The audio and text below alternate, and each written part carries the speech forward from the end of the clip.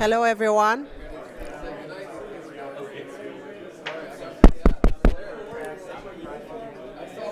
Hello, everyone. Can I have your attention, please? Can I have your attention, please?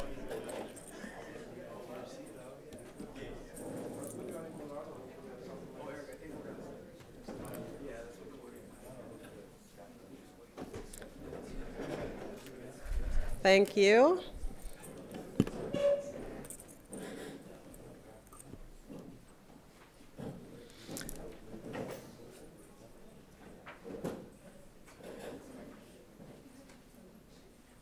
All right, we're going to get started. Good afternoon, everyone, and thank you so much for attending this panel. It's been a long day, so we really do appreciate you sticking around and attending this last panel of the day about electrical transmission deep dive and coordinating all the solutions.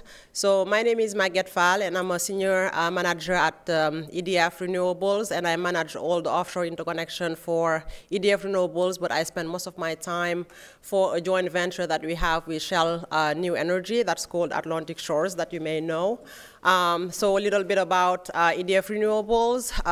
It's a subsidiary of EDF Group that has about 165 employees. And one of the subsidiaries of EDF Group is EDF Renewables, but I'm part of EDF Renewables North America. So what we do is we have 4 divisions. One is a grid scale power, which I belong to.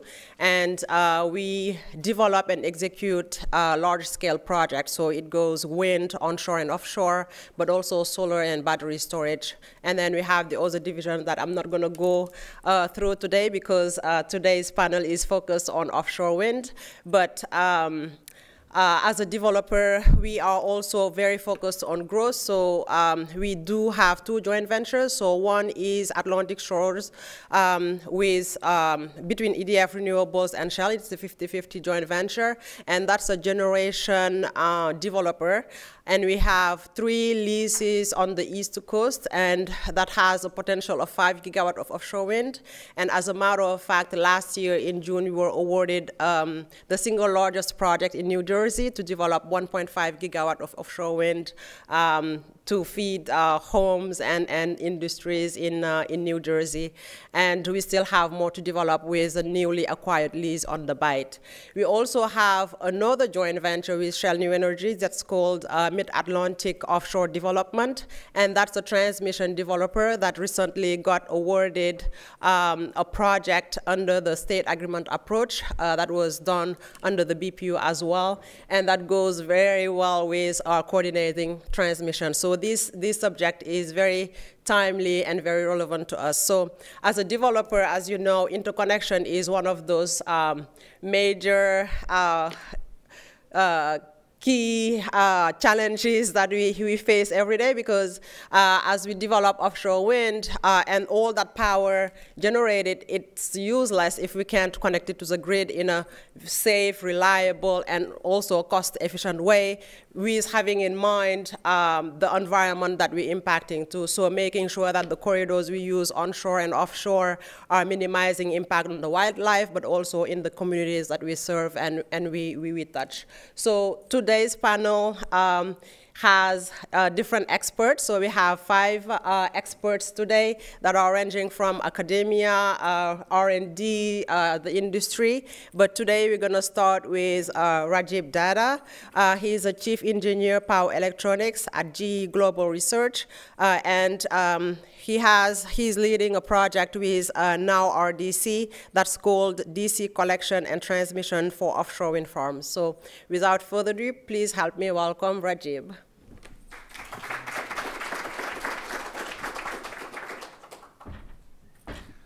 Thank you, and good afternoon. Okay, so this is actually a project that we are just finishing up. We started, this was very kind of a short duration project, short study of a concept that we are pursuing in terms of the electrical DC distribution and collection system for offshore, tying it with HVDC transmission, right? I'll actually, go through this with a little bit more of the background and then talk what we did in course of the study and some conclusions that we came and what we think are the next steps to move it forward. I'll just skip this. This is just a basic project overview of what we're doing, but let's get to the actual architecture. So if you look at today, and I know that many of you are deep down into all this electrical system architecture, so this is not going to be anything new. But for everyone else, just to set the stage, the way power is transmitted from offshore wind goes through several layers of collection, distribution, voltage step up, step down, et cetera, right? So if you take the most traditional way, you have turbines, which are outputting either 50 hertz or 60 hertz AC. It comes out of the turbine at typically 33 kV. It could be 66 kV. And then all these cables come to a collection platform, right? And in the platform, which is basically the where you combine the cables, you have protection for the individual feeders. Then it goes to a transformer, which could be on the same platform, could be on another platform. And then you step up the voltage and then transmit it onshore, and then you have a substation again to basically step it down and so on. When you do this AC transmission, these long high voltage AC cables, they need some compensation because they draw quite a bit of reactive power. They're capacitive in nature, right? And that results in the voltage going up on both ends of the cable. So you have to bring them down with some reactive compensation. You also need to charge the cable. So there are several layers of complexities associated with these high voltage cables when it comes to transmission, right? And as you increase the length and size of the power of the cables and the amount of power that you're transmitting, the amount of compensation that you put in also increases. So it so happens, and this is all very, even you can write down the equations and see that beyond a certain distance, if you try to transmit a certain amount of power through AC, it will not work because most of the power is actually absorbed or getting used to supply essentially the reactive power that's needed by the cable itself. You don't have capacity of the cable to transmit power. And you can mitigate that by just putting more and more compensation, but beyond a certain point, it becomes way too expensive. If you look at the wind farms that we have in the East Coast today, that's not the case because most of these are relatively close to the shore. The amount of powers that we are transmitting is not that huge. So AC transmission perfectly works. There is not much point or case right today to go to DC transmission. But as these wind farms grow bigger, the point of interconnects go more inland, the length of those cables, in other words, increases, AC transmission becomes more and more expensive and more, in lack of better word, clumsy. What happens in DC, and this has been, if you look at the projects that have gone in Europe, in the North Sea, there are several of those DC offshore projects connecting the offshore wind has already been commissioned, they are running. It's not because they like DC. That's because DC was cheaper to do than AC. The length of those cables in most of those projects were more than 100 miles, right? And what you do there is that you come to a collection platform, and then you obviously have to go from AC to DC. So you have a converter station, and the converter station is it's typically what we call as the voltage source converters.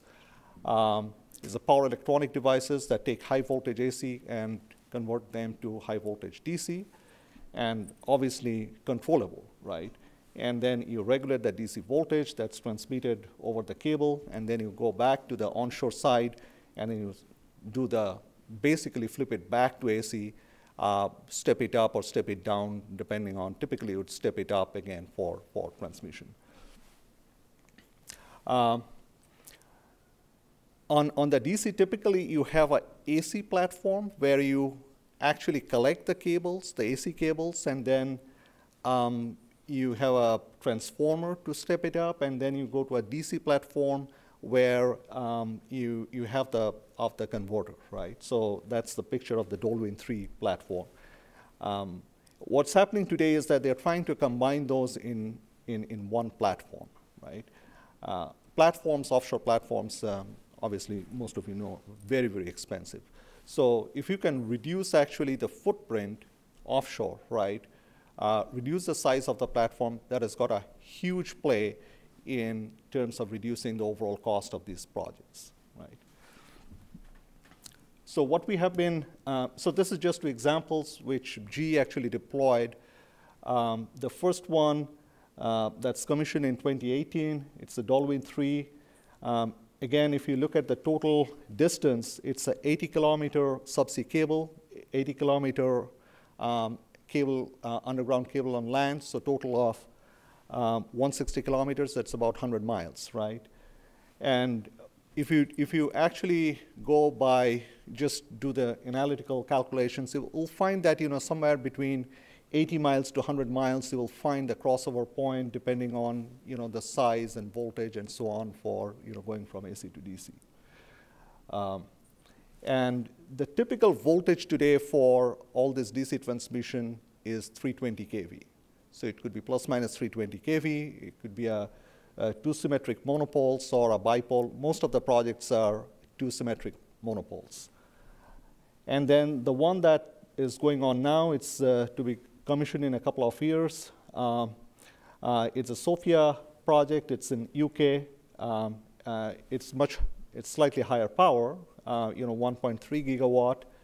But that's kind of the scale that you would see for most of these projects. So you go above a gigawatt, distance-wise, you go 100 miles or slightly more than that, and that's where DC becomes actually cost-effective or cheaper than going with AC. Now, what we have been looking at is that if you look at actually the way power is converted, right? So the wind generators, if you take most of these machines, Haliade-X or the Vestas 14 megawatt machine, these are typically all permanent magnet generators, right? They're rotating at very low speed, typically without gearbox, and so their output is a variable voltage with variable frequency. So you cannot put it out to the grid, right, even if the grid is there. So you first rectify it, right? So you convert it to DC, and then you convert it back to AC, right? So typically, most of the turbine manufacturers in North America, by default, their turbine would output 60 hertz, right? So they would convert it back to 60 hertz, or put a transformer on top of the turbine, and the transformer would step up that voltage typically from 6 kV to 33 kV, right? And that forms essentially the collector system offshore, right? And then it goes to these platforms where the 33 kV or 66 kV is stepped up to 200 kV AC, still 60 hertz or 50 hertz. Then you rectify, right? Then you go to 320 kV with these large converter stations, and then you have this high voltage cable. If you just count the number of times you are converting back from AC to DC to AC and all that step, right? The question is the frequency on offshore.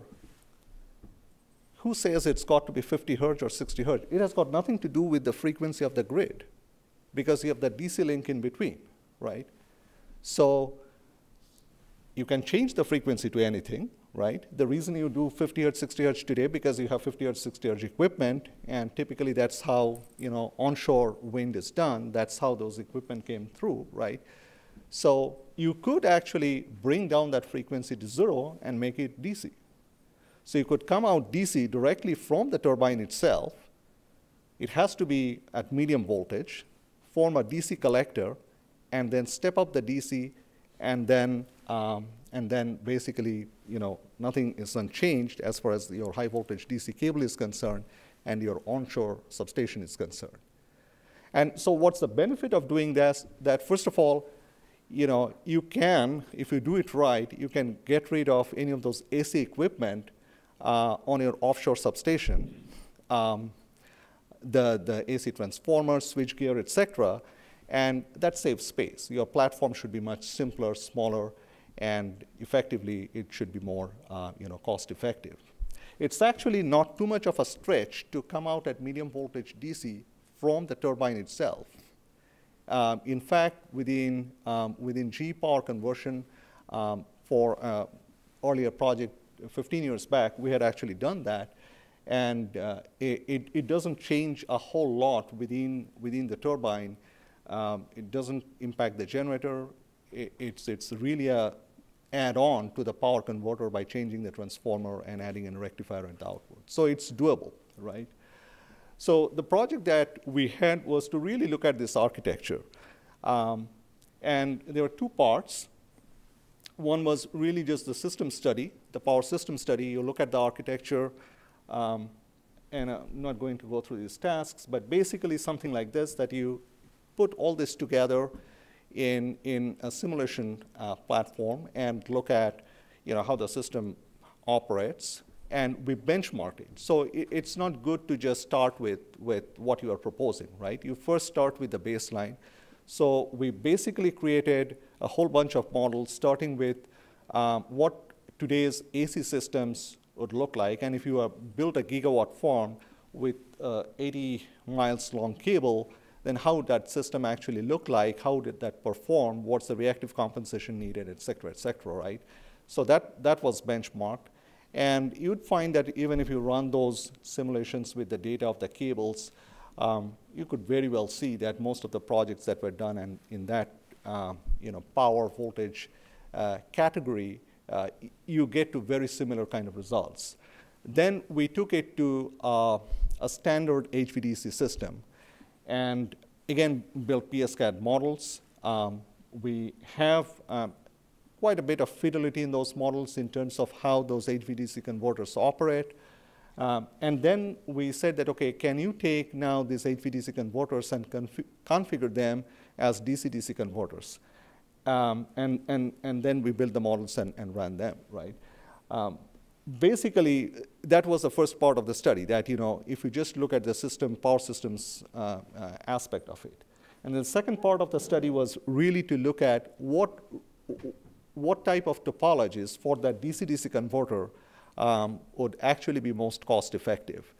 DC-DC high voltage converters are not a commodity today. So the first pass that we took was that, hey, you have this standardized MMC building blocks. For those who are in this field, MMC is basically the converter topology that's used for HVDC today. These are formed with basic building blocks that are basically DC to AC. So your HVDC, standard HVDC of AC on one side and DC on the other side, and you connect them together in series to get to the high voltage. And can you use the same blocks and run them in DC-DC? It is definitely possible, but there is more of a penalty if you try to do that in terms of size and cost. You would actually need more of those sub-modules to process the same amount of power.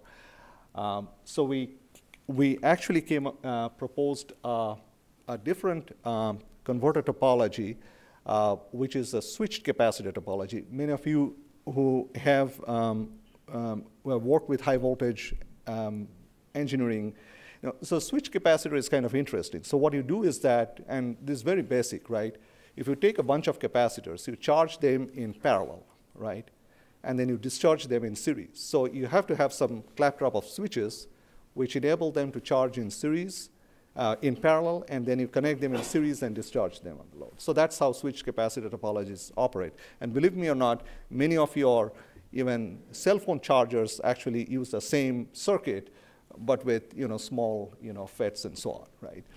But this can actually be done at a much higher voltage and higher power level, and it's a much more elegant way of doing it in terms of reducing the size, and obviously there are complexities of controls and so on. So that's the topology that we studied, and how it can be adapted for this configuration. Obviously, all this, it's a study, it's low TRL. In order to actually deploy it, there is obviously a lot of work. You need to get to the next stage of, doing some small-scale demonstration and then, having some pilot projects and so on. So there's long ways to go with a concept like this. But eventually what we tried to do was that put this together in some form of a techno-economical tool so that we can get assessment of why does it matter, right? We can come up with something new or something very innovative, but it doesn't matter unless and until we're impacting, the key metrics like an LCOE. And again, you have to look at the LCOE when you're comparing apples to apples. So we varied a few parameters, and so what's kind of the sweet spot in terms of making this technology, or where would this technology actually play? So you have to obviously go beyond a certain distance where DC would make sense, and then once you go to that distance, you have to play with the collector voltage, and if you actually increase the collector voltage, you'll see that the LCOE is actually getting better and better compared to a standard HVDC configuration. One thing that is difficult to assess at this point is that how much power density we have improved through the process, because that actually plays a major role in reducing the size of the platform, and it has got a much bigger cost impact of the overall system. So most of the HVDC vendors today, one thing that they are trying to do is that how do you increase power density so that the platform that was having, if you take that Douville 3 platform, the Sophia platform, which is 1.3 gigawatt, is marginally bigger. It is not proportionally bigger, right? So that makes a huge cost difference in the overall system. So now, if you can do this, switch capacitor without any transformers, it's just a solid-state device in a much more compact footprint. It has got actually a much bigger advantage. So I'll leave it up to that because I know there are a bunch of speakers and we can pick it up for questions. Thanks a lot.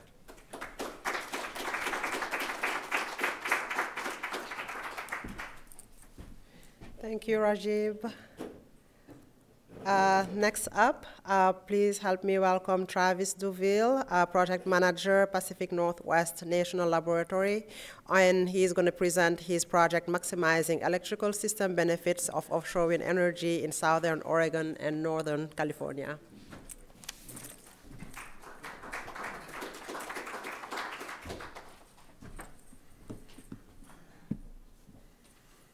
So you made it all the way to the last hour. And we have a West Coast project for you. So, hey, this actually, I bring that up because, and I only kid, but it's because NOWRDC has shown incredible vision, I think, in awarding a West Coast project. Back when they did, this was awarded more than a year ago. We're about 10 months, 11 months into this project. And then also, I would say yesterday, what I took away from the intro was 20% of the funding has gone towards grid work, which is also, I think, pretty visionary. So. Thanks to my panelists as well. It's an honor to be up here with you, and thanks, Maguette, for the introduction. So just quickly about our laboratory. I've kind of made this map to show you roughly where we're based. So we are the Pacific Northwest National Laboratory with fundamental emphasis on scientific discovery, power grid operations, and national security. Those are kind of our three major thrusts. And we have, most of our facilities are in the Pacific Northwest. We have some joint institutes, a joint Global Change Research Institute with the University of Maryland, and then another institute with Oregon State University, and we have a DC office. I actually hail from the Portland office. Many of our people on this project are in the Seattle office, and then I'll call out SQUIM as well. The SQUIM facility is a marine coastal research laboratory, and a lot of good work happens there, and more offshore wind research work. Hopefully grid work can happen there as well in terms of hardware testing. Just in terms of our approach to wind energy research, we have these 5 major domains, and you can see they're listed on. I'll let you read the slide. But wind resource characterization is a huge focus for us. Environmental monitoring, obviously wind systems integration. That's what I'm speaking about today. Data stewardship, and we have a distributed wind program run by Alice. So quickly, the project. This pitch will be mostly on motivation and approach and some early results, just to give you a heads up. The motivation for this project came from two primary places. The first was we ran a study in 2020, which indicated when we scanned, compared offshore wind in Oregon with other land-based wind energy facilities, we kind of stumbled across this, there was this hypothesis that offshore wind is so much more consistent and calmer. It seemed a little bit like a hot take. We wanted to investigate that a little bit better. And so we ran these statistical surveys of the ramp rates that we see. And if you look at the lower two histograms between, in blue, a Southern Oregon offshore wind facility, and then an Oregon Gorge or Columbia River Gorge facility, which has a pretty similar energy volatility or kind of a rampiness histogram, and then compared that with a very energetic location in Wyoming, which PacifiCorp develops wind parks in Wyoming and wheels the power to the northwest. So we see a significant difference in terms of the amount of reserves that would be required to balance that resource. And then that kind of triggered the thought of, could we investigate from a planning perspective the impacts, the incurred and avoided impacts on reserves to serve load reliably when we have a chance to kind of curate this renewable energy generation portfolio that we're building now. And the other piece of the motivation was, of course, that we have incredible IEC Class 1 wind speeds between Coos Bay and Oregon and Eureka, California. So here's the project, kind of the one slider on the project. You can kind of see the focus domain and out to the from the state federal water boundary out to the 1,300 meter bathymetry contour in the inset image here. And it's running 18 months. We're looking to optimize generation footprints and evaluate 3 conceptual generation plus transmission plus representation of the WEC combinations through this valuation methodology, which is kind of indicated in this lower right value wheel. So I won't talk a lot about the valuation methodology today, but we do have, that's one of the key deliverables of this work, and it is drafted now, and we are seeking to implement it shortly. I'll also add that the work has been extended by BOEM, and BOEM funded our original Oregon grid impact, grid value study in 2020.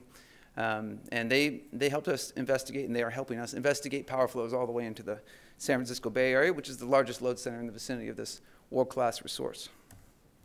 So here's the project team.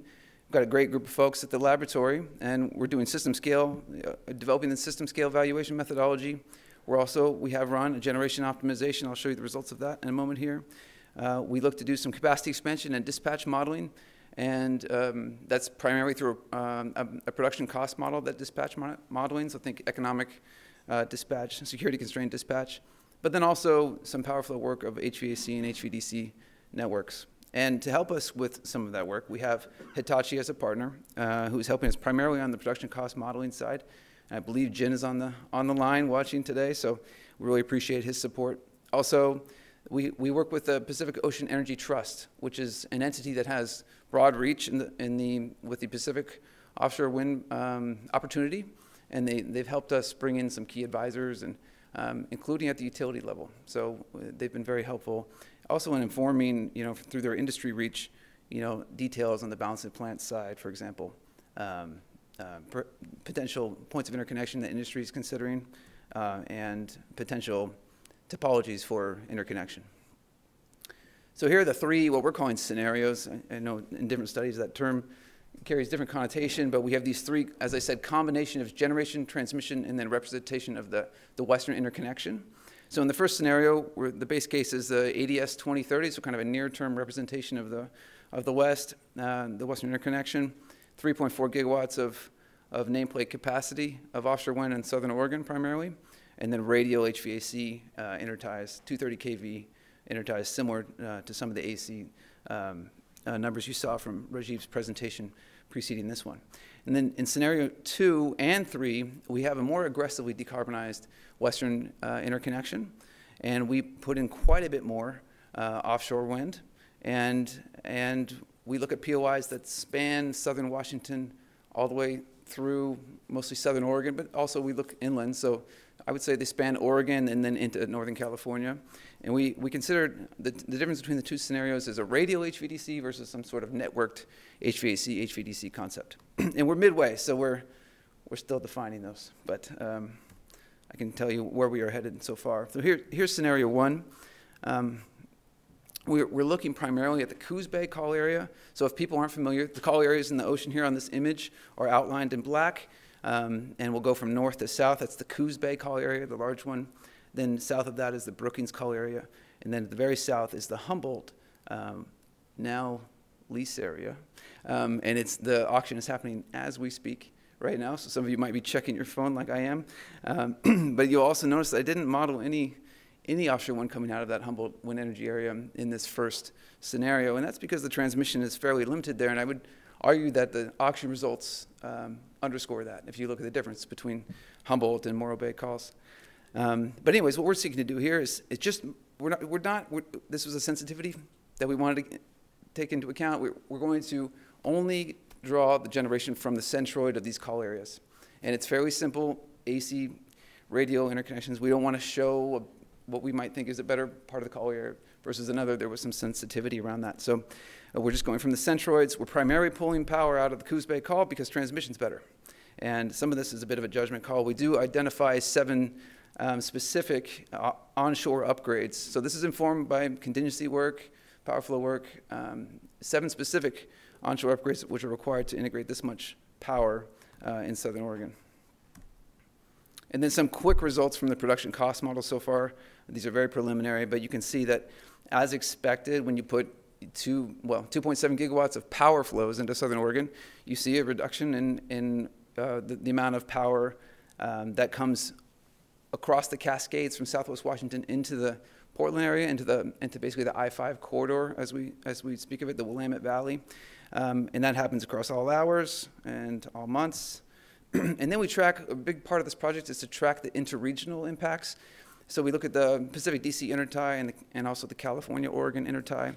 And we see, that some of that power does go, and this is a bit of a difference from work that we've seen in the past, just because the offshore wind integration is a higher amount now. So we see larger amounts of flows that are going across that intertie, past 65, for example, across virtually all months. South into California is positive in these plots. So these are the kind of things we're tracking through the production cost model. There are other interregional flow gates that are of interest, which we continue to scrutinize.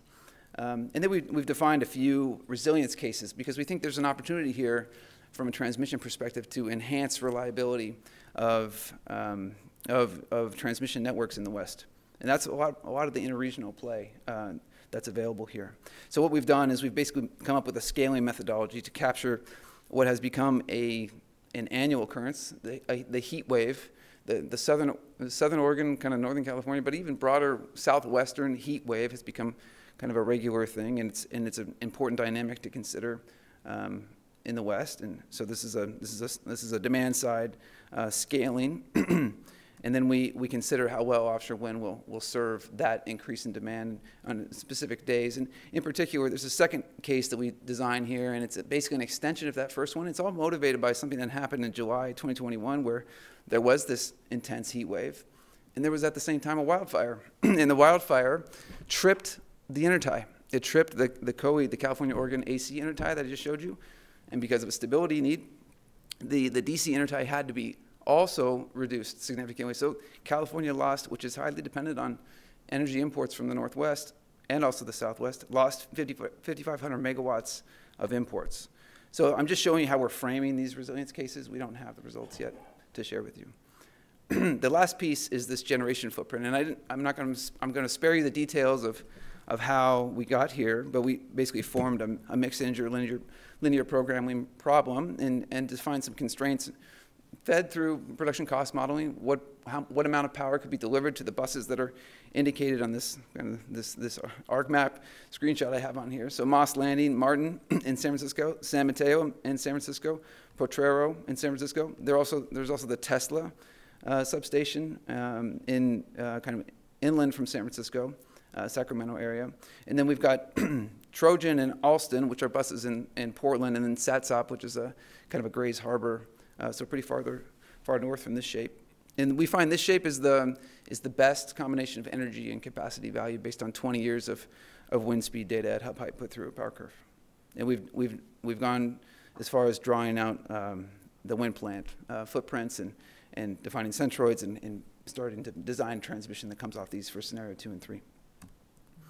So next steps, out of time. Next steps are to design the transmission infrastructure specifically that's going to support the delivery of that power, and then to run the power flow and the full production cost modeling of all three scenarios. We've really done mostly one for now. And then finally is to put those through that valuation methodology, which I spoke of.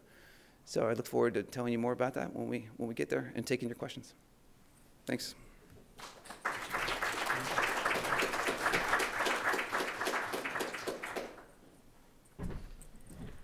Thank you, Travis. Next up, Eric Hines, Director, Offshore Wind Graduate Program, Tufts University, who is going to present his project on transmission expansion planning models for offshore wind energy. Please help me welcome Eric. Welcome again.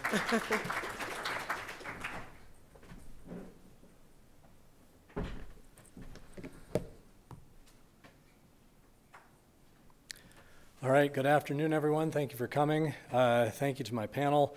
It's a pleasure to be here presenting with you all. Thank you, Maged, for hosting, and to NOWRDC and for the support of this project. This is a collaboration between Tufts University, Iowa State University, and Clemson University. And I want to give credit to my colleagues. My key collaborators at Tufts University are Barbara Cates-Garnick, who's in the Fletcher School, former Undersecretary of Energy from Massachusetts. She runs our policy division and our thinking about policy on the project. James McCallie from Iowa State University is our lead power systems analyst and transmission expansion planning expert.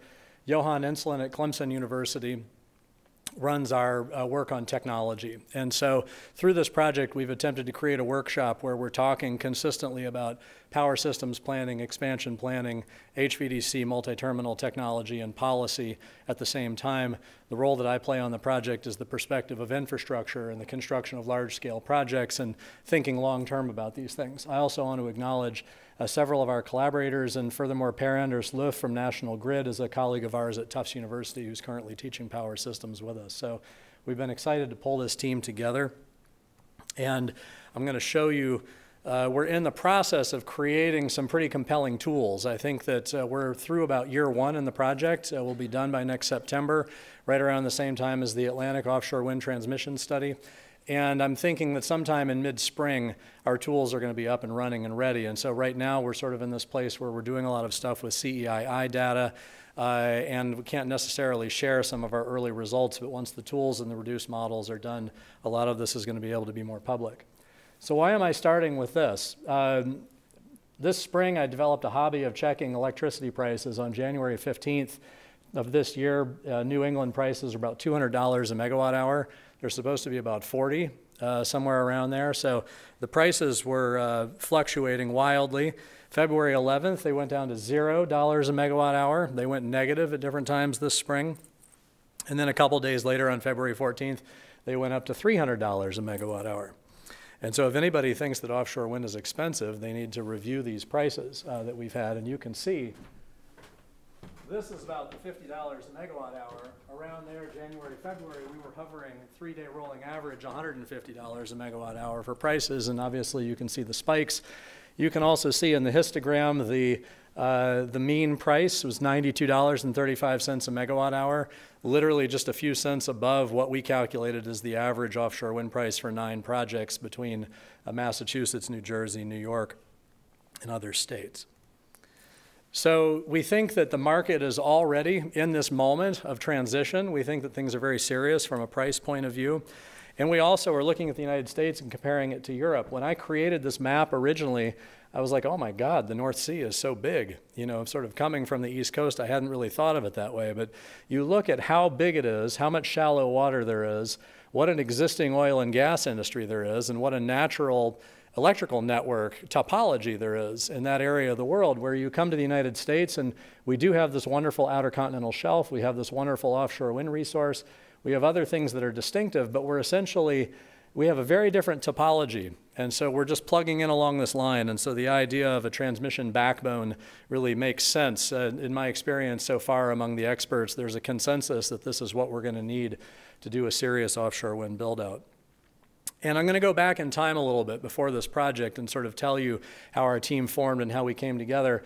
We started by responding to requests for public comment from the state of Massachusetts. In the 2016 original legislation, there was an enabling legislation to study independent transmission procurement. By about 2018, this had gotten more serious, and by 2020, the state of Massachusetts was requesting public comment. Now here's the catch. Remember 2016, 1,600 megawatts was a lot of power. By 2020, that was a relatively small number. And so all of the public comment period in spring of 2020 was framed around 1,600 megawatts. And the conclusion that spring was, well, we can do that on one project. Why do we need an independent transmission procurement? And so we spent most of our time, and I would say these were the young people in our, in our team, were like, well, we need to do the 12,000 megawatts for the entire Mass Rhode Island wind energy areas. That's what we need to do. And so we started to produce these drawings of, on the one hand, the spaghetti and the water, and on the other hand, what would a network look like, and sort of how do we start to visualize this? And we also noticed that we as a community weren't visualizing this enough in order to be able to talk about differences and contrasts. And the black and green dots is we were trying to come up with a publicly available reduced model that we could use for these analyses. So we continued this work. And again, one of the things we like to do is we like to work with our public sector decision makers, and specifically briefing folks in the public sector in Massachusetts. And right around the end of 2020, 2021, we produced this map, and we said, do you guys really, have you seen this? Like these are not the Mass Rhode Island wind energy areas. These are everybody's wind energy areas, and New York's got a gigantic straw that it's sticking into these things, and these things are going to be full up, and they're all going to be spoken for a lot faster than anybody ever thought a couple of years ago. And so, again, one of the interesting things about this industry is that we're living in a historic moment, and really, literally, moment by moment, we have to keep updating our figures. And so we did another generation of, clearly we weren't looking at environmental pathways. This is just a topological, connection here, but we started to explore, okay, what happens? We plug it into the grid. What happens? We plug New York into the grid. Again, we were experimenting with open access models. By the time we got to this model, things started to get a little dicey. And then I had a student plug these two together, and we blew up the whole model. And so we kind of gave up at that point. We had gone through about 5 or 6 different open access models and decided that we needed to go to the full 90,000 bus Eastern Interconnect model, which is the one that we use now, and to create our own reduced model. And that's what we're in the middle of, is trying to figure out how to create a reduced model. So just to step back for a second here. U.S. electricity energy consumption. This is my energy transition in a nutshell, okay? We have 4,000 terawatt hours a year that we consume right now, 3,700 or so, but I round up to 4,000. Let's say we double it or triple it by 2050, 8,000 to 12,000 terawatt hours a year. This means that the grid needs to double to triple in size, okay? And so we're talking about massive, massive infrastructure investments. And even though right now we're trying to get the early projects off the ground, we're trying to get to 30 gigawatts by 2030, we really need to be getting to 300 gigawatts by 2050 of offshore wind, which is just a tenth of the 3,000 gigawatts that we need to get to transition the entire country. So as Walt Musial and I were talking, he was saying, somebody had said to him recently, you can't go fast enough, you can't go fast enough in the energy transition right now. And so we're sort of in that, and I think a lot of people in this room understand that. We also think there needs to be about 1,000 gigawatts of green hydrogen used as storage and alternative fuels by that point. Now, around the same time, I would say in the last decade or so, through the SEAM study, and my colleague Jim McCallie was worked closely on the SEAM study with NREL, the concept of a macro grid has really been explored and vetted, because how are we going to share weather-based energy resources across time zones over our massive country? And so we need superhighways, 3 of them running east-west, 3 of them running north-south. Of course, I love this map because when they tried to get to the northeast the first time, they just gave up, okay? And you can't do that here, and we know that in this part of the world, and trying to get Hydro-Quebec to come down to Massachusetts. The second time they did it, they put it all offshore. And so there it is. There's the offshore wind backbone. And what I've been realizing and what I've have been thinking is that as the DOI is considering already 100 plus gigawatts of offshore wind, already more than the DOE target, okay, we have in terms of lease areas and call areas, if we start to think about this, Could this offshore wind backbone be the first macro grid corridor? Because we have this thriving industry, we have a need to bring the supply chain under control, get the costs down. We need to build this out for reliability. And the key to recognize in this map is we are all beach communities. We start in Cape Cod, we go to Long Island, we go to the Jersey Shore, we have the Delmarva Peninsula, we have the Outer Banks. There just aren't that many places to connect on the East Coast. So if I try to connect 300 times at, let's say, 1 gigawatt each, this thing's going to be a mess, and the communities are going to get fed up with what's going on, and the developers aren't going to be able to negotiate these connections anymore. The only way we can see doing this, and I'm not talking about the first tranche of projects. I'm not talking about the next 5 years. I'm talking about 2030 and beyond. We've got to start to figure out how to have landing points that can connect 10, 20, up to 30 gigawatts in a landing, and then figure out how to get this into the grid, which is precisely what the macro grid was designed to be. So in this sort of strange inversion that the macro grid was always about bringing Midwestern wind out to New York and Massachusetts and to the coastline, now, because of what's going on in our industry, it makes one wonder, might the first leg of the macro grid actually de facto be constructed off our Atlantic coast? And so here's where we are right now in terms of our studies, and this is the work that Jim McCallie is doing. And we're looking at POIs, and we're looking at POI costs and about system reinforcement costs and about reach circuit costs. And we are trying to understand what's going to happen if you have lead lines versus if you have a backbone. And so there are times when we honor the existing plans of all the current COPs and developments, and then there are times where we start from scratch just because we're trying to understand the grid and how it conducts power flow so that we can understand where the power wants to go in certain cases. And so we also have, you can see the dashed lines are the reach circuits. That's how much it costs to get from shoreline, from landing to the POI, and then the various connections between the POIs and the buses need to be reinforced, and we're conducting system analyses of this. At the same time, my colleague Johan Ensslin is developing proposals for a 30 gigawatt multi-terminal DC design. This is what this is here. We're coordinating with NREL and the AOWT study in terms of thinking about 85 gigawatts. Our next number was going to be 60, but 85 really kind of being the East Coast target that's been settled on. And then after that, we want to go to 100 plus. And 100 plus for us means at least 100, but perhaps 200, maybe 300 to start to see what do these things look like at scale. And so that's what we expect to be doing later in this year. Those analyses are all being done on the 90,000 bus TARA model and with optimization and stability analyses after the fact. And then this is a model that we're developing somewhere between, we wanted a 300 bus model, but then we went up to an 1800 bus model in order to get better fidelity. Now we're down to a 900 bus model, and constructing a model where we actually get fidelity within about 40 megawatts on a given line at the lines that we care about near the coast is really what we're doing. So there's a real art to developing these models, and I'm a big admirer of what the team has been doing here. And we're hoping that, again, that this model will be the way that we can conduct capacity expansion planning. And so you can see on the left the TARA analysis that we're doing, and all of this initial work in the 90,000 bus model kind of gives us a feeling for the behavior of the grid. What we want to run next is the coordinated expansion planning models. We want the model to be as small as possible so that we can iterate as many times as possible, but we want it to be big enough to be, again, on average within about plus minus 40 megawatts on any given line compared to the Eastern Interconnect model.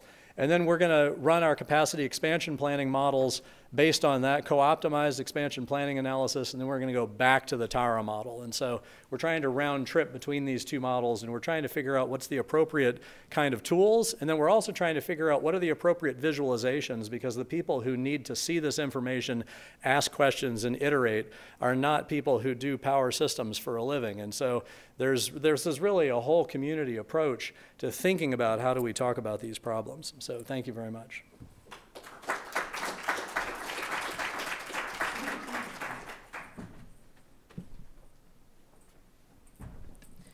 Thank you, Eric. And next up is Jeff Wodiak, America's Director for Offshore Wind Consultants, OWC, who is going to present about the shared landfall and route infrastructure. Please help me welcome Jeff.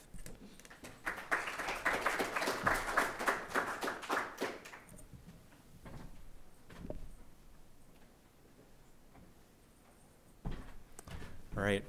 Hello, everyone. Thanks to NOWRDC, my panelist colleagues, and everyone for staying into the last hour. Yeah, so I want to talk a little bit about our project, which has been going on for about somewhere like 6 to 8 months or so, and we're in the middle of it. So talk a bit about the problem. I mean, this is really basic. So, you know, we all want to build offshore wind farms. They all need export cables, so there's going to be a lot of export cables, right? So here's an illustration of what the problem is that we're trying to solve. So here, I mean, this is just an illustration, right? We have 4 offshore wind farms on this map. They're going to 3 different point of interconnection substations. They're going through 4 different landfall locations. The cables are crossing over each other. You see this little icon, which is like represents a city or something like that, right? That's quite common. It's not very organized, right? You have wind farms going to different locations. It's not necessarily going to the most optimal location. It's not going to the nearest location. The routing's not optimal. And that's just the way wind has been done in many places like the UK and Asia and the projects so far in the US that are ongoing. So that causes some problems because it rewards first mover projects, projects that can get their landfall and their cable route before the others, and also POIs.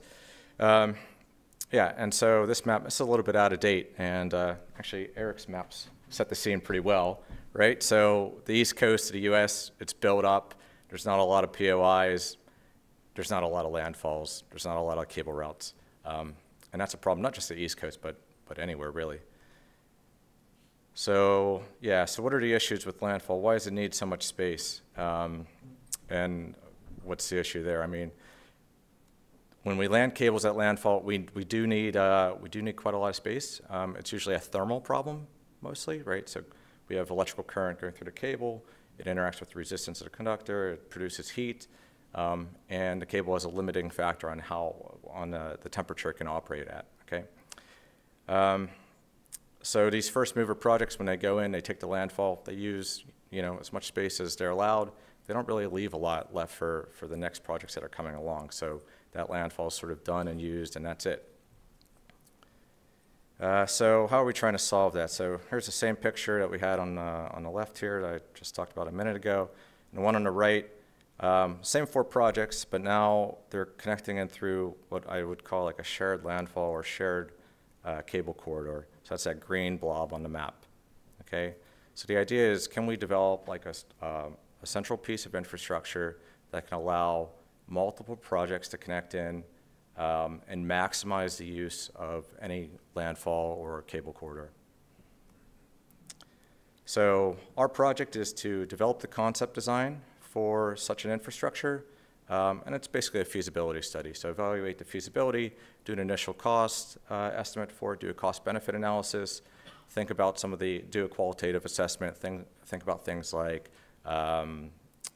development frameworks, permitting, regulatory issues, this kind of thing. So project team. So I work for OWC. We're the lead on the project. We're an engineering consultancy. We're primarily doing the project management and the civil engineering. We're working with ITP Energize, another engineering consultancy. They're leading the cable rating and cable modeling aspect. We're working with Power Advisory. They're a subject matter expert on regulatory issues. Continuum Associates is a small consultancy that did a little bit of work on POI selection, and Prospect Hill Consulting is a permitting. They're permitting experts, so they're evaluating the permitting framework for this. And let's say, so yeah, we had a few phases of the project. We had a stakeholder engagement phase, a design basis stage. We've completed those. We're in the middle of concept design now. We'll be going into cost assessment, concept evaluation, and doing that qualitative assessment once the concept design is done. And I'll show you the concept design here in a second. So first, yeah, what have we done to date? So we've done the stakeholder engagement. So we reached out to a lot of developers to get their feedback on the project. We reached out to some of the regulatory bodies and government bodies. I think generally the feedback has been good. Everybody had a lot of ideas. A lot of the same topics were raised, so I noted some of those here, like reliability, security, ownership and development models. Everybody's very interested in these topics.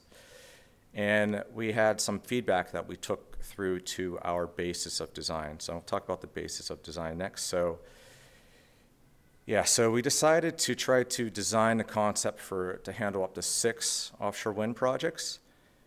We decided to assume that they're all connected with HVDC cables. We noted the different areas we're going to investigate as part of the qualitative assessment. And as part of the proposal, we decided to, initial proposal, we decided to pick a reference location. So what's a reference location? That's an example location to design, to do the concept design around.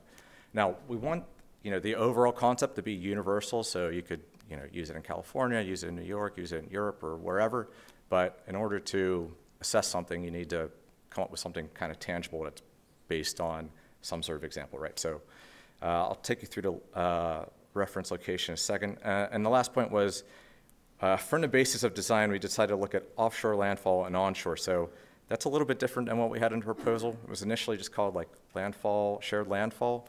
But once we picked the reference project, we ended up expanding the scope, looking a little bit more at offshore and looking at onshore in more detail as well. So I'll show you that in a sec. So here is the reference location. So it's probably hard to see, but this map on the left is the Narrows. So that's the New York Harbor.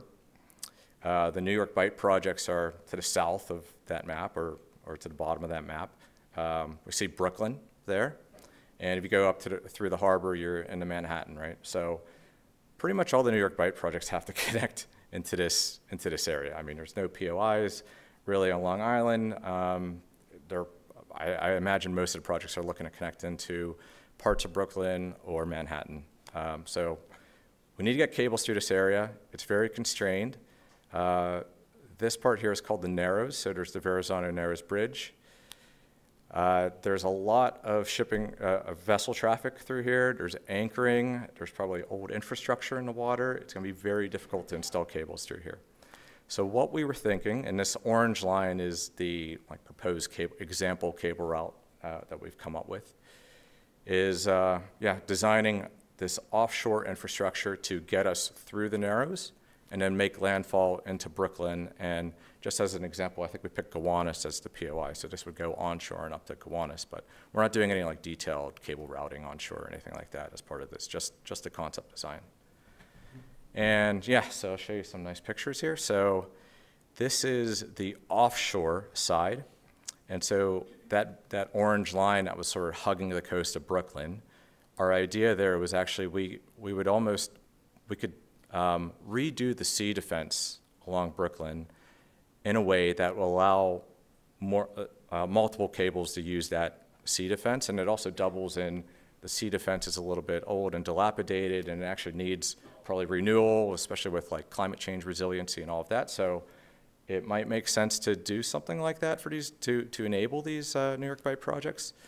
So this picture on the left was the initial sort of drawing, and you could see the bulkhead, which is like the sea defense wall on the right. There's the existing revetment, and then we're building it up with gabion baskets and then some chambers to put the cables in. And you could see that example only had 3 chambers. We were initially only designing for 3 cables, and then the feedback was, well, you actually need to be more ambitious, design for more. So then we have the second iteration on the right, which is fairly similar, but now this has 6 cables with some spacing between them, or 6 cable circuits, let's say, so 6 projects. Okay, so that's the offshore design. This is a 3D model of that offshore design, and we're still working through this. We need to do some thermal analysis on it, but just to give you an illustration. This is the chamber design. So we were thinking actually the baskets could be removed, and there would be these chambers here and give developers access to their cables directly. The chambers we might be able to do something with some ventilation through the top. We're thinking that they could be lockable. They might be precast and could be basically pre-assembled and brought to site and assembled on site and locked together.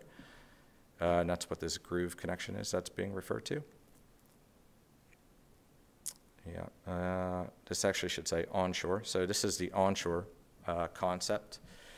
So one of the feedback from the developers was, yeah, how can we get a lot of cables in the road? So again, it's mostly a thermal problem. We thought about doing cable tunnels or something like that, but for the moment, we're thinking about how can we use traditional sort of duct banks, possibly the chamber design, and get them as close together and basically get the most gigawatts in like a single lane of road as possible, right? So a few design iterations here. I think I'll just skip over to the latest one. So this is what we've been working on very recently, like this is from this week. So here we have 5 circuits that are shown that's about 4.5 meters wide. We were trying to do 6. It was really difficult to do it. We think 4.5 meters basically represents like 1 lane of road plus like a sidewalk. 3 meters would basically be about 1 lane, and that would fit about 3 projects in the road. And this design here, actually, it's kind of hard to see, but on the plan view at the bottom, we're thinking about like grates every 200 meters or so, and we're looking into like passive airflow between a cable circuit. So that provides some, what we're trying to achieve is a situation where there's thermal independence between the circuits, so there's not shared heating between one project's cables and the next. And that was some important bit of feedback we had from the developers. So that's the design so far. And yeah, so what's next? So we're still working through the concept design stuff. We have to do some computational fluid dynamic modeling to do the thermal analysis. And then we will be doing the cost modeling and the qualitative assessment, and that's when we'll be digging into things like the development and ownership models in more detail. And yeah, so we hope to touch on all these topics here once we get there. That's it. Thank you.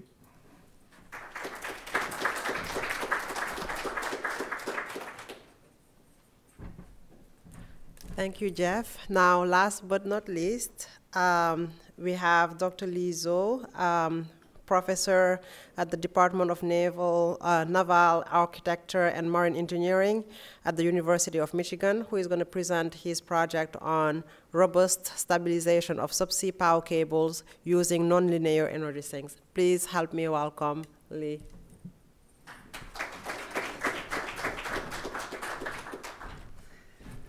So I'm Lee Zhou. I'm currently in University of Michigan. I moved there in August. 20 years ago, I stayed in Boston for 5 years, finished my 2 master's degree in electrical engineering and mechanical engineering from MIT and a PhD from MIT. So very nice city, and I didn't get a chance to move back. Okay, and so after my PhD study, I worked in Chicago in a company for 4 years. And between my PhD and master's, I worked in GE briefly in that time. In that is a program manager, work on the machine dynamics.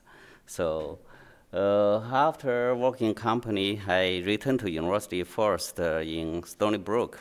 I created the lab, Energy Harvesting and Mechatronics Research Lab. Then 2014, I moved to University, Virginia Tech, and I was a director of NSF Center for Energy Harvesting. So currently, my lab name is Marine Renewable Innovation and Education Lab, Marine Lab short, okay. So my work in the past training side, work on mostly vibration dynamics control and design. Recently focus more and more on the marine energy. So in this project, and we want to stabilize the dynamics subsea cable and using one type of nonlinear tuned mass temper we call the nonlinear energy sink. This project is in collaboration with Annex in UIUC and Matt Hall in NREA and my former colleague Omar in Virginia Tech. So I'm going to talk about technical challenge and talk about status and then present the proposed solution and the research plan. So as our speaker talked yesterday, Ross talk yesterday. And for the offshore wind energy, there will be 7,000 miles of cable. That means 7,000 miles from Fairbanks to Boston to Miami. Okay, so a significant portion of the cable is in the ocean floating. We call it dynamic cable, right? There's also static cable, as you can see here. So the dynamic cable, there's huge vibration from different resources. The platform itself in vibration, right? And the fluid also induce vibration, which is vortex-induced vibration, okay? And how important this cable? We cited a number from one company, G-Cube, that's an insurance company that insures 75% of offshore wind energy project. So in a report, it states the subsea cable failure accounts for 77% of the offshore wind farm maintenance, okay, the cost loss. So, and because of big vibration, it creates a fatigue problem. So, what we want to do is how to reduce the cable vibration. Okay, so that is the objective of the project. So, take a look at the typical cable, right? It can be very large, 3 to 12, some places said up to 1 foot, that's the diameter. So it's complicated inside. And outside, it put in the ocean. Ocean, there's a wave, there's a current, right? There's platform vibration, and the vortex-induced vibration is important. And the vortex-induced vibration, typically there's such kind of shape, there's a fixed frequency. That frequency is related with the cable diameter D, is related with velocity of the fluid V. And you can write in that way as Strauss number, okay, ST. So from the literature, in the upper side figure, you can find, okay, and usually such a number is about 0.2 in a large range of velocity range, real number, okay. So therefore, if you calculate based on the fluid of the ocean current or tidal current, negative 2 meters to positive 2 meters, you will find this frequency is from 0 to 3 hertz. So it's very, very large, depend on velocity, right? The tidal velocity changes twice a day in Atlantic Ocean, once a day in Pacific Ocean. So you can say the frequency will change. So come back to the cable vibration, and in literature there are many, many different ways to reduce the subsea cable vibration. For example, the wake stabilizer, and typically I amplified one figure, that's called a fairing, right? So this is fairing, they were stabilize this cable instead of let it induce vortex, right? Another is wake splitter, and you have ribbon, you have hair attached to the cable, and it breaks the cable, breaks the vortex-induced vibration. Okay, so each type of way to reduce the vibration, there are pros and cons. This figure compare different way to reduce the cable vibration. We considered the effectiveness of vibration suppression and consider the drag, right? You have cable, you put it in the water, that's drag. And we also compare how easy we can repair that, and retrofit or not, eventually cost, right? So, and none of the way really achieve success so far. And so, for example, if you take a look at a fairing example, and it can effectively reduce the vibration, and the drag is small, repair is easy. However, and there's a galloping phenomenon. What it means, you have something outside like the yellow color, this fairing, okay. And however, it needs to be able to free rotate. And if it's not free rotate, the symmetry will disappear, and then you introduce a galloping phenomenon. Galloping is when you induce vibration. If you see overhead power line, sometimes it's very, very low frequency, very, very large amplitude, especially there's ice built on that, break the symmetry. This is a phenomenon, okay. Mention over cable power line vibration. So And there's one picture we put on the top, okay. And you can see people put there. This is tuned mass damper or vibration absorber. Here it is specifically called stock bridge damper. The idea is you have one vibration body, and if you tune this frequency to close to the natural frequency of the cable, the natural frequency of the cable and depend on the tension force. Right, so it's different from undersea cable. Okay, power line cable. So there's one natural frequency depend on the tension. So if you tune that frequency to the natural frequency of cable, and this tuned mass damper or vibration absorber can reduce the vibration. Okay, so come back to the power line difference of overhead power line and subsea cable. Okay, subsea cable usually the tension force is really, really small. It's different from the overhead power line, and the natural frequency really depend. The vibration frequency depend on the vortex-induced vibration. As I mentioned, it can change. It can be 0 frequency. It can 3 Hertz. So. So for the same idea, if you implement it on the subsea cable, it will not work because the tuned mass damper or stock bridge damper only work in one frequency. If you change 10%, the system will not work. So here we introduce the concept of nonlinear energy sink. And nonlinear energy sink, and you compare the figure file, that 2-mass system and another 2-mass system looks very, very close. So the only thing is we use nonlinear stiffness here. Typically is cubic stiffness K2.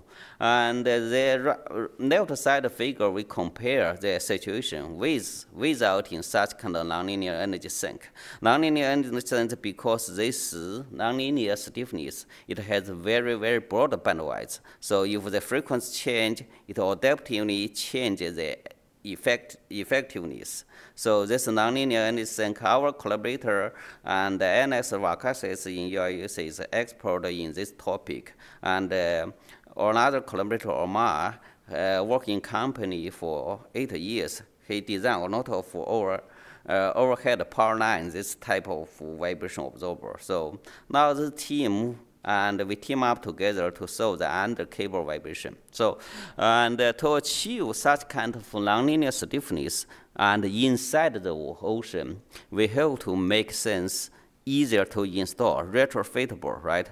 And what we propose is this type of structure. So there's still look like similar to the overhead power line, and there are 2 mass, and we attach to the power line. However, here we use a post-buckled beam. And with the post-buckled beam, we look like the upper side of the figure. And post-buckled beam will achieve ideal and cubic stiffness in that region. In that way, it will be same as the nonlinear energy sink, the condition we need to achieve third order nonlinear stiffness. This system we design there, we can clamp to the power cable, and by diver or using underwater robot, right? And then we design some coupler mechanism here, and then by adjust the coupler, we adjust the tension, nonlinear stiffness tension. In that way, we can achieve, we can do in situ adjustment. This is the idea. Okay, so now there's a risk, and significant risk. You can see everything under the ocean, right?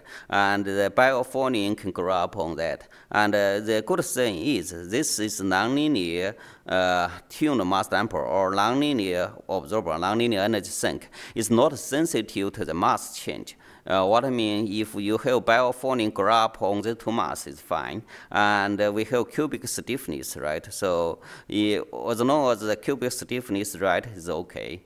And so we also need to consider the non-stationary fluid speed, and because the velocity is changing, that's so there's other challenging we need to handle overall project process. That is what we propose the work scope. So first we have project kickoff meeting. Then we work together with Matt Hall in Unreal to create the baseline for subsea cable, especially the vortex-induced vibration mechanism and the fatigue. Then we work together to design such kind of nonlinear energy sink and conduct dynamics analysis and verify in the lab. We initially proposed a 3 years program, and including go-no-go meeting, including the field demonstration. And in this NOWRDC, the project is, and this contract is almost done. We only focus on category A and 1 year study. Okay, thank you.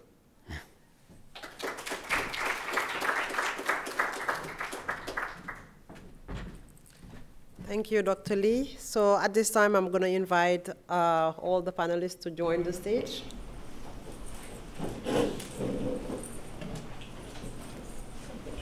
And for the audience, please scan the QR code that's on the screen, or you can go to Slido and putting in this code to put in your questions. I saw that there are a few questions that are coming in.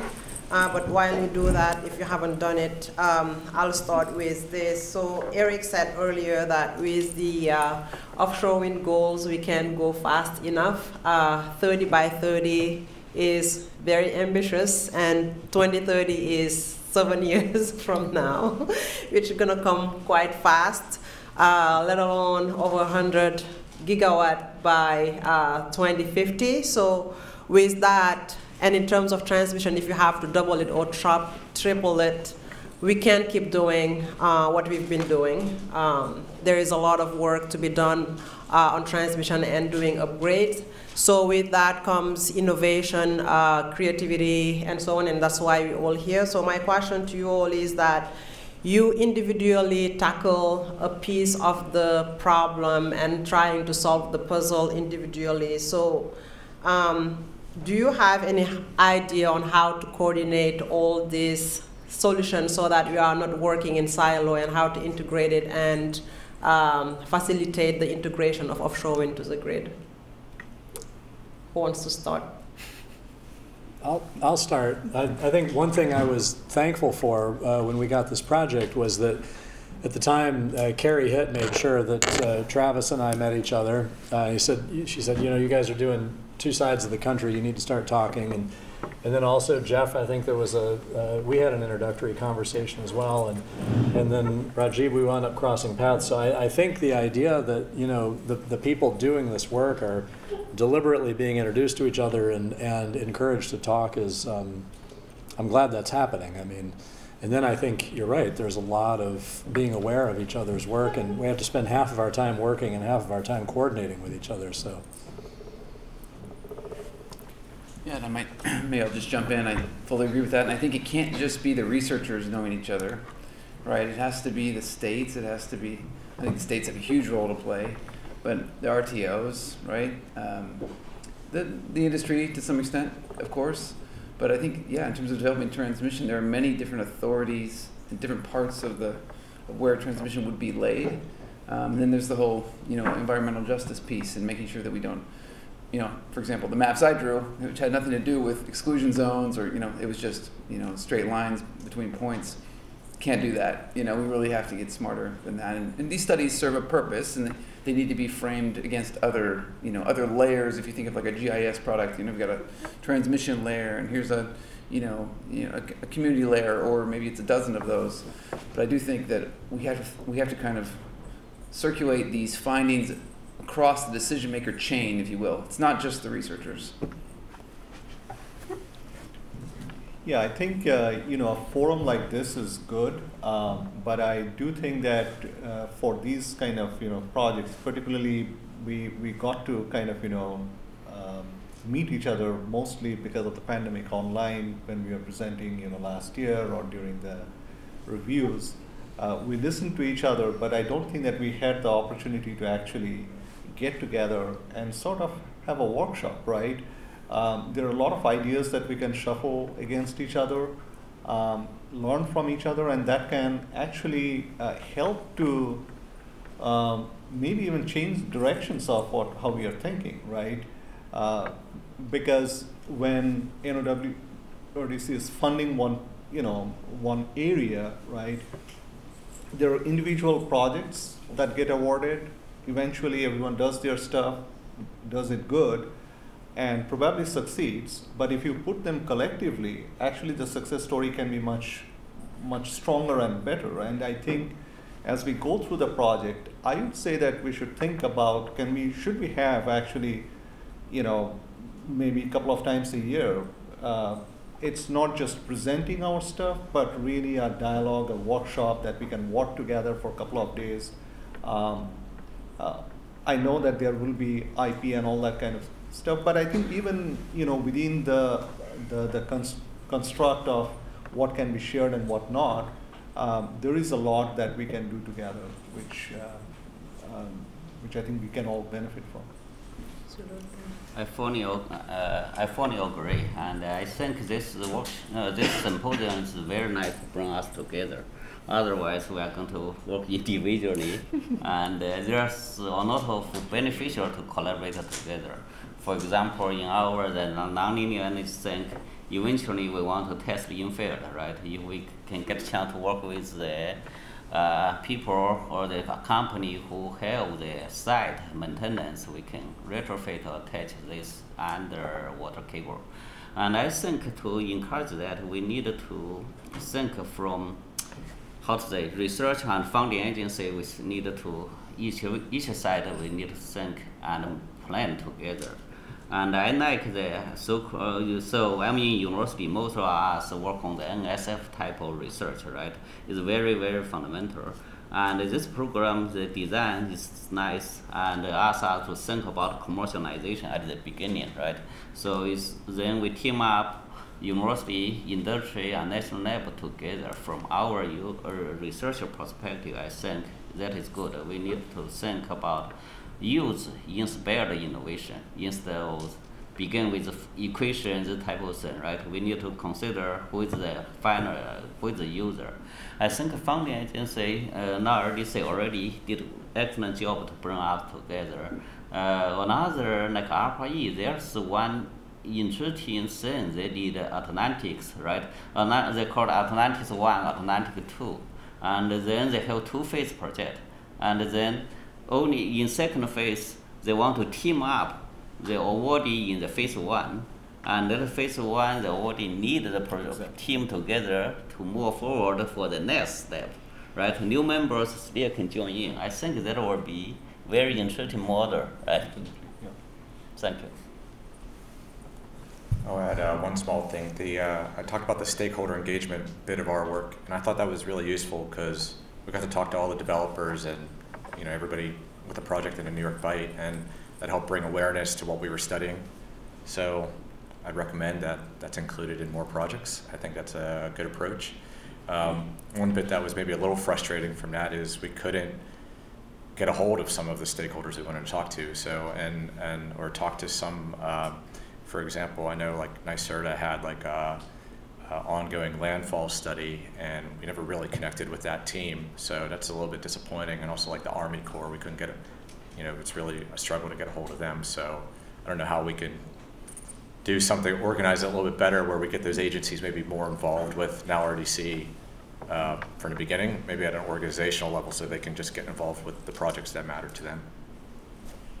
Thank you, Jeff. And staying with that, Travis did talk about that as well, on what we need to do at the state level. So which are the prerequisites that are needed at the federal level, the state level, among different stakeholders in the industry to implement your solutions and prepare for smooth transition? You touched on it a bit about the challenge, but what do you think are those prerequisites that are needed at each level to make this work? Eric, why don't you go? I'll start, sure. So we have states, we have federal, and then we have regions. And I think that the RTOs have to be at the table. I think the experience we've had so far in Massachusetts is that the state has, even when it has attempted to move something forward on transmission, there are so many other regional organizations that have to be at the table. and to weigh in that we've tried things and they haven't necessarily worked. And each time you try something that doesn't work, we learn something. And I think we're learning a lot. And I think there was this recent RFI coordinated through 5 of the New England states. I know there was about 2 years of politics leading up to that, getting people on the same page. And so I think that understanding that, and then I would say the most important thing to this other point about research is that continuity and institutional memory are extremely important on large projects. So if we just keep spinning up projects with new ideas and then finishing them, who's keeping track of what happened and how they want to piece it together? So on the research end, we need to be building towards something. And maybe we build a piece that we later on don't like and we replace it out. But who's doing that? Who's actually keeping track of that? And in the same way, in terms of the dialogue with the states, imagine you bring the stakeholders to the table and every time they show up, they have a different representative. Somebody's left the company, somebody new comes in. I mean, that's where we spend a lot of time. And these things happen, but if we have an awareness that we're creating a collective institutional memory and that we're creating a consistency over time, that we're working at a scale that we're not used to working at, I think it may change the way that we think about convening. And so I would just recommend that we maintain an awareness of that. Great. Anyone else want to jump in? Okay, so I'm going to transition then to the audience question, and this one is for Rajib. What is the overall efficiency of the offshore wind system? And would changing the transmission design offshore improve efficiency using different frequencies? It's a loaded question because there is no one single efficiency number. I mean, if you look at just each stage of power conversion. So if you take today's turbines, right? The generator, depending on what condition it's running, its efficiency can go from 95, 96, 97% in that range, depends on the technology. Power converter efficiency for each stage of power conversion today, you can typically take a ballpark number of 98.5 to 99%. So the power converter itself that's on a wind tower, it's about 97% or 97.5% efficient. Transformers are more efficient typically, but then their partial load efficiency is not good. So if you kind of take the product of all that, right, coming out of a turbine, your efficiency is in the low 90s, right? The offshore, if you take HVDC, conventional HVDC today, the power converter itself is actually very, very efficient. The voltage source converters today run at efficiencies of 99.5+%, right? But then you have the transformer, obviously there is cable efficiency. Now what happens is that you have to, when we compare, what we are proposing on the MVDC side, we are kind of cutting down on at least one large transformer efficiency bucket from the offshore substation. We are improving the efficiency of the collector system. So the ballpark that we have seen is that we can get about, say, 1.5 to 2% efficiency improvement just on that offshore side, which in the grand scheme of things is not negligible, And typically what you should really look at is kind of from the energy production standpoint and see the impact of LCOE, because as I said, the efficiency, it's not a base load that you are running, right? Your generation is fluctuating, so your efficiency will go up and down. So you have to really look at the overall energy production, how much you're impacting essentially the energy generation by improving efficiency, right? And that should impact the LCOE. Thank you, Rajib. And this one is for Travis. Are there any considerations for connecting future wave energy to the electrical system getting developed in Oregon and California, or generally? Well, there certainly is work to mature, wave energy conversion, tidal energy converter, tidal energy generators.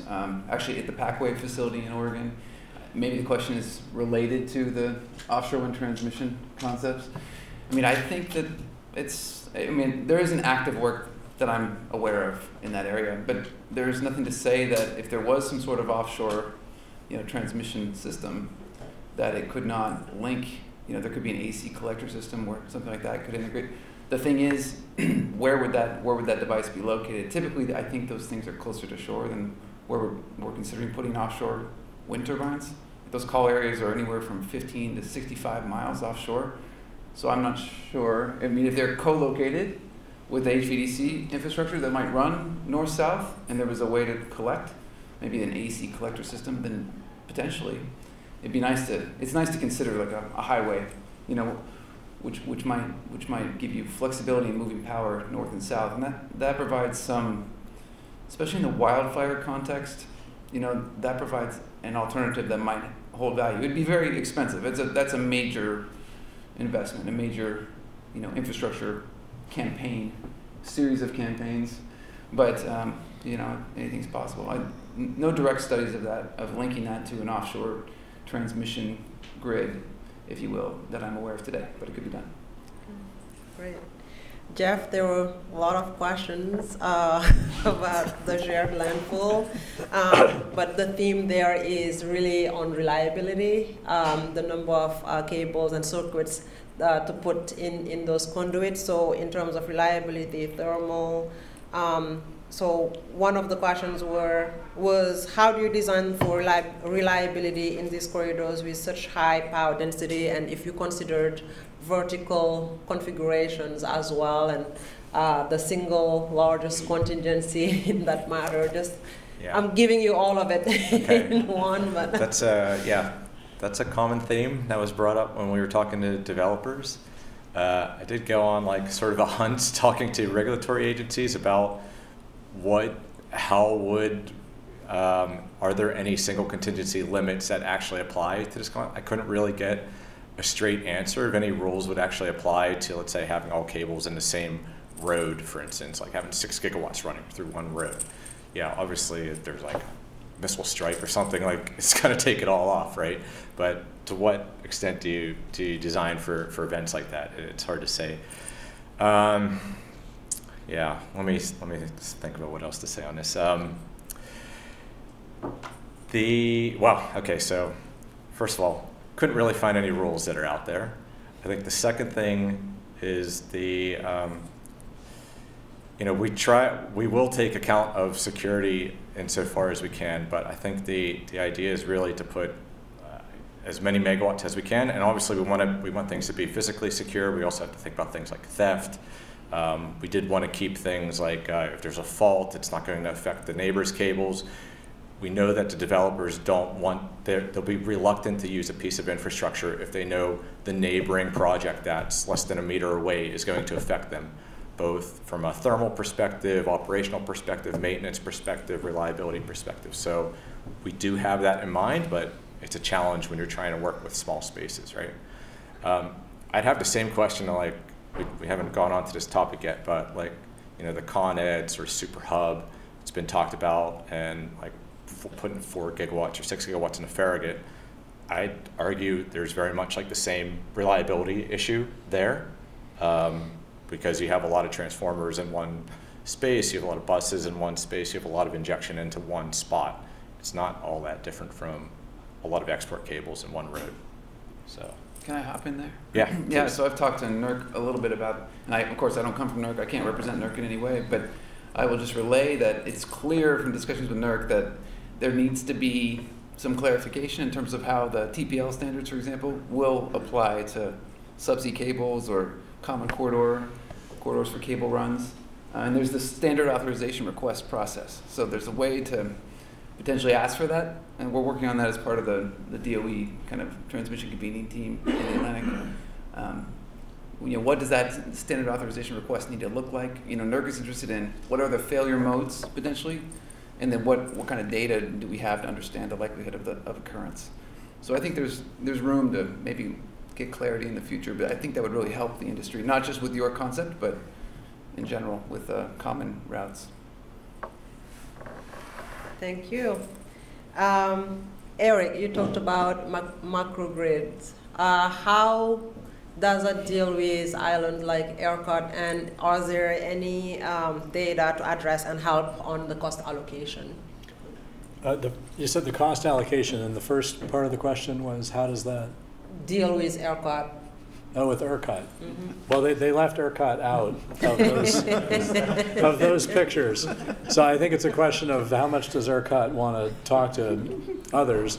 And the question of cost allocation, I mean, these are federal projects. And I think the Northwest-Southwest intertie that Travis was talking about is an exemplar of a really large-scale, high-capacity HVDC corridor. We have other HVDC corridors that that we've constructed over time. Some in New England, coming down from Quebec into New York. So, I think that part of this is recognizing that we are doing something new, and so the system within which we do something new is also going to have to change itself so that it can do something new. And so, for instance, you talk about reliability and you talk about these things. I mean, the way so for this building, for instance, this building was designed for an earthquake. There are earthquakes in this part of the country, by the way, but they have a 2% chance of occurring in 50 years, so there's a hazard. And then the building is supposed to have at least a 10% chance, just no more than a 10% chance of collapse given that earthquake, and then there's a risk. And those risk levels are set. And so we know how to do this in probabilistic frameworks. And the question is then what are the hazards, what are the failure modes, what are the demands, and then how do we put that together? And so I think that having in the power systems industry, particularly related to the energy transition, with the acknowledgement that we're going to be building very high capacity corridors, 10 gigawatt plus corridors, in order to make these things happen, how then does one design the system to satisfy those criteria? And so I think that that comes up. And this grid is going to be, it's going to cost a lot of money. So I think that if you look at who built the Northwest-Southwest intertie, though, there's like 10 separate entities, in the 1930s to the 1960s who collaborated there. So I think there may be things that we can learn, by looking back a few decades. I don't think we can learn a lot on an environmental level by looking back a few decades, but in terms of convening and in terms of collaborative models and the role of the federal government, I think the last 40 years we have not had a very strong understanding of how the federal government can play in this. We've just had a completely different cultural frame. So I think we have to acknowledge these things and then talk about them and actually allow ourselves to think maybe more historically, how do you put a project like that together? Thank you. I'm going to end up with this question with Dr. Lee before giving you all an opportunity to wrap up. So Dr. Lee, what would you say are the biggest challenges and how are you thinking about overcoming them for your project implementation? Dr. Lee. Did I say it wrong? Dr. Lee? Oh, you? Lee? Yeah, okay. Oh. For you. I didn't get that. Okay, I was thinking something else. That's okay. It's a long day. You're almost there. So what would you say are your biggest challenges and what are your ideas to overcome them for your project to be implemented? Okay. Let me say that way. The biggest challenge, I mentioned several risks, right? And the biophoning is not really the risk. And in the slides, I put as a minor risk. Okay. One risk is the fluid structure interaction, right? If you consider the cable vibration and you put another mass outside, and one important thing is this additional interaction between the two mass and this cable itself, right? So previously our preliminary work we did is we have cable, not cable, but the sense moving mass is inside. Inside the moving mass, there's this mass will not interact the fluid. Now we put this mass outside for the convenience to the retrofit installation. Technically, that is not easy because the additional interaction with time varying this velocity, the technical challenge itself.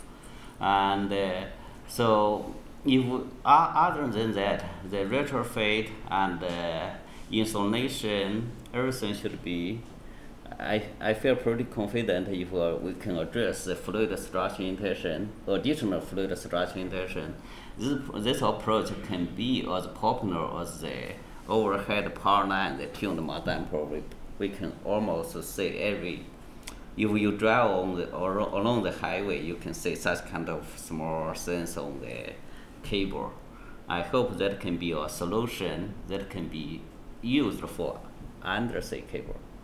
Okay, sorry about that. Okay. It's okay. Thank you. So just to wrap it up, I would ask each one of you for 1 minute or less to kind of talk about what would be the next step to make this work. We're talking about coordinating solutions, but what is 1 or 2 steps that you would recommend that we take action on starting today? 1 minute or less. Down the line, is that? Down the line. Okay. You guys get a little more time to think. What I would say is, it's just such a, I think everyone in this room would agree that given where we want to go, transmission is so vital. And I think, and it's going to be expensive, as Eric mentioned, I mean, there's no doubt about that. So I think it's very important that we consider the values which accrue to many types of entities, right? Many people, across, through interregional transmission. And we really do a lot of work on the value piece, considering, resilience events, considering reliability, considering markets and power prices. I think that piece is critical because we know what the costs, I guess we're improving the supply chain and we can get an idea of costs, I think maybe a little bit quicker than we can value. And I think we really need to think about the upside and telling that story and doing it interregionally. In a lot of ways, offshore wind is sort of the canary in the coal mine. I hate the coal mine metaphor, but it's kind of the leading wave, I think, for all this transmission that we need to develop in this country. So I think Eric made that point pretty well. So I think it's an opportunity. We have an opportunity to try to have that communication, tell that story on an interregional basis in the Atlantic. That's where it's starting. That's where the real opportunity is right now. So I'm excited about mostly the work you guys are all doing, but the opportunity ahead of us in the Atlantic. Thank you, Travis. All right. Mike. Sure, thanks. So our first priority is to create these tools that help us visualize different scenarios. And the scenario that everyone would like to see, and rightly so, what does it look like if you don't do anything? And how far can you go, and then at what point do you just give out? And then what does it look like if you coordinate it? So I think our entire project can be boiled down to an attempt to create a legible, compelling contrast between those two cases at different scales. And then I would say it's very important for us as a country to come to terms with what is our goal for 2050. It needs to be something that all of us can understand, and then it needs to be something in which we understand the big pieces of the puzzle that fit together and how those happen.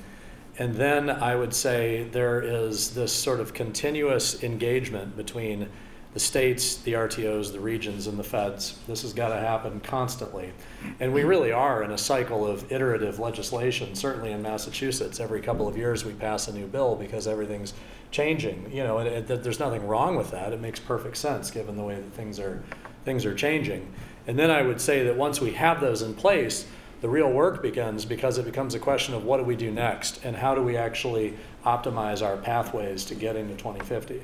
So right now, my concern is that we don't even have an agreement on what it is that we're trying to build in 2050.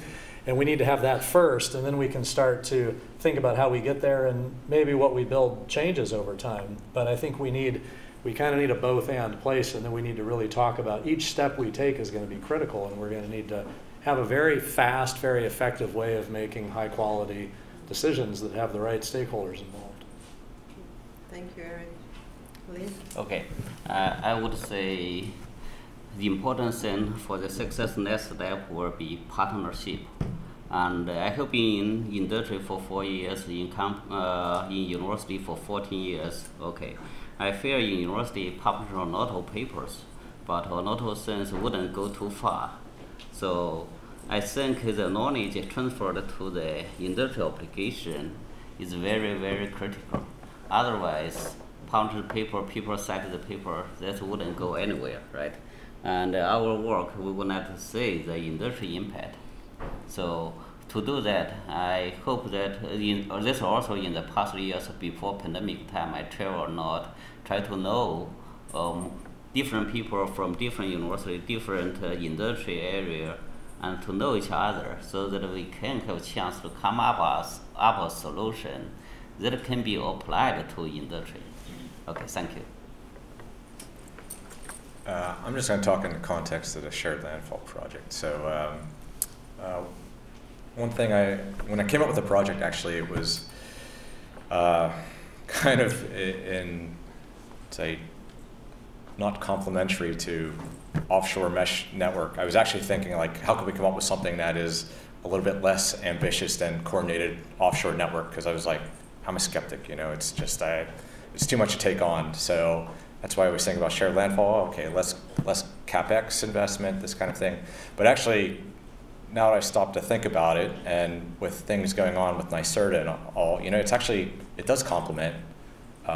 Shared landfall can complement like a coordinated offshore network solution. So, you know, I think the next step I'd like to see is, yeah, how it could be integrated with whatever NYSERDA is doing or whatever CAISO is doing or whoever, whoever's looking at these offshore grid networks. I mean, landfall is a big issue, and they're going to have to take into account new solutions for it. So I think in the context of the project that we are just finishing up, you know, the concept feasibility has been established, but these are very huge investments if you want to really go and build a pilot project. But there are a lot of steps before that. Certainly a good next step would be to do some large-scale real-time simulation kind of demonstration, maybe build some very scaled hardware where we can prove the concepts. And that, I think, we can see as kind of the logical next step that we have to really go through in order to make any kind of meaningful impact. In the larger context, I think, you know, if I look at, you know, the challenge that Eric kind of showed in that 1 or 2 pages, it's actually very real. And the question is, you cannot just shortcut it and get there, right? There is got to be pretty significant challenges and got to be very significant investments to get there, right? As a technical community who are working to make these things happen, one thing we can do, obviously, we do our job well, but I think there is a much stronger coordination that I feel that's needed. And the better we can do, faster we can do,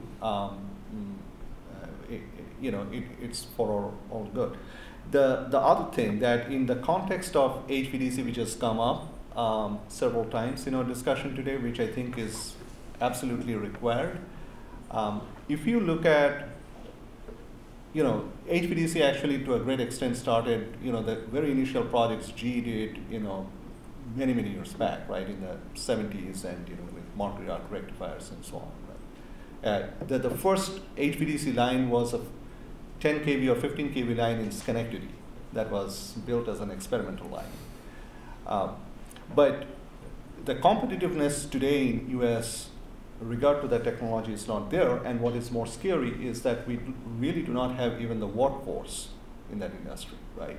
So I think to my, you know, academic friends, you know, it is very important to actually build the next generation of the power engineers who are motivated, right, to work in these fields, and also build test infrastructures. This is not something that you can, you know, do in your garage, right? You really need large test infrastructures. You know, the way China had actually excelled in HVDC, and I've been there in many of these labs, it is just unimaginable the amount of investment that they had done to build that infrastructure.